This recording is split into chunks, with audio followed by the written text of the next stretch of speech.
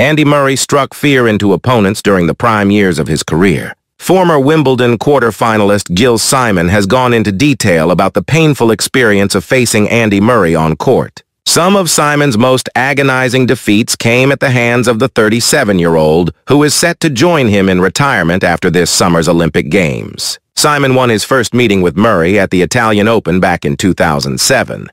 But that was the last shred of joy the Frenchman would get against him for the next 8 years, as Murray won their next 12 head-to-heads on the trot. "He's the guy who ruined my career the most," Simon told L'Équipe. "I lost my first Masters 1000 final against him, Madrid in 2008, a quarter-final in Melbourne in 2013, a Davis Cup semi-final at Queen's in 2015. He became the player I wanted to beat the most. I studied him a lot in the field because he bothered me too much in terms of his game but also in his attitude. We got to annoy each other. We played matches where we told each other about our lives. He was ready to die on the court. He is an ultra-competitor, perhaps even more than Roger Federer, Rafael Nadal, and Novak Djokovic. He was ready to do anything to win, whatever the way, good or bad."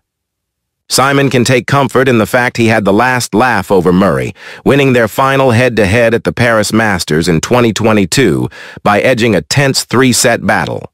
The former world number 6 retired shortly afterwards, and Murray is set to follow suit, having confirmed that the Paris Olympics will be his final tournament as a professional tennis player.